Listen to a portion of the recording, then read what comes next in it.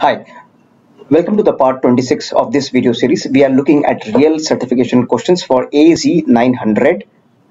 Please subscribe to my channel and hit the like button.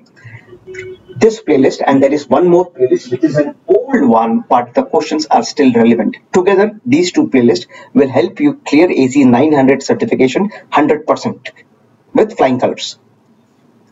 Now let's jump into the questions. This is the first one. Here we are asking about is, you have an internet, okay, users on the internet, they want to access a server which is on a virtual network. Okay, now in Azure Firewall, which service out of these should be used?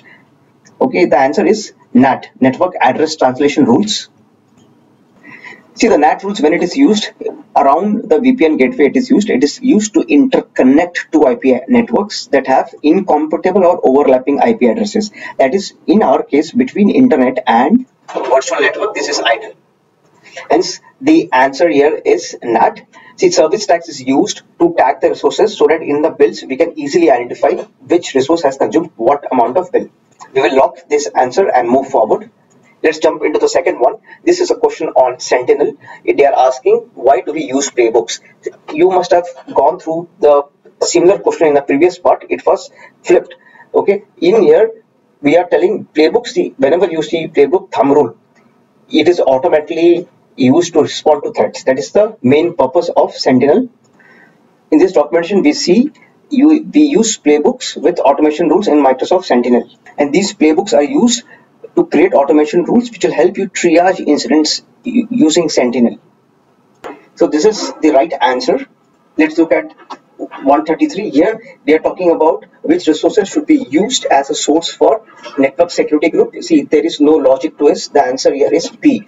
There is no logic. This is the way the screens have been designed in Azure, and this is how we have to use it. So this is the answer. We will lock this and move forward. So in this question we have a VM, and remember, with the VM there is always a disk storage, that is a block disk, and what it is saying is you plan to encrypt this disk. What should you create first? Which resource you should create first? See, the first thing you have to do is key vault. Whenever you see encryption, the first thing you remember is key vault, because key vault stores encryption keys. It stores cryptographic keys and other secrets like passwords. It also stores certificates which are used for encryption in transit. So encryption key is the second thing. The first thing is you have to create a house where you can keep the encryption key. That house is the key vault. Information protection policy is a policy which is used to create on S3 buckets so that it can easily identify which are the documents which are storing sensitive information, so that we can protect the documents and emails. That is the purpose. So let's lock this answer and move forward. In this question, we will have to map. See, the first thing remember is outside. We have to map these three layers. The outside one is always physical security, where the security guards are there to secure it. The middle layer is the perimeter one. Here we apply DDoS so that any hacks cannot happen inside.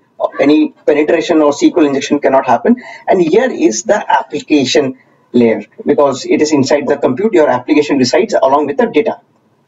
So this is the answer. We lock this. This is the last question of this part. Please subscribe to my channel and click the like button. If you have gone through this playlist on AZ 900, and there is one more playlist which has some old questions, those are still relevant. Those questions are still relevant. Together, along with these two playlists, you will for sure pass the AZ 900 certification exam. That brings us to the end of this part. Stay tuned for more parts.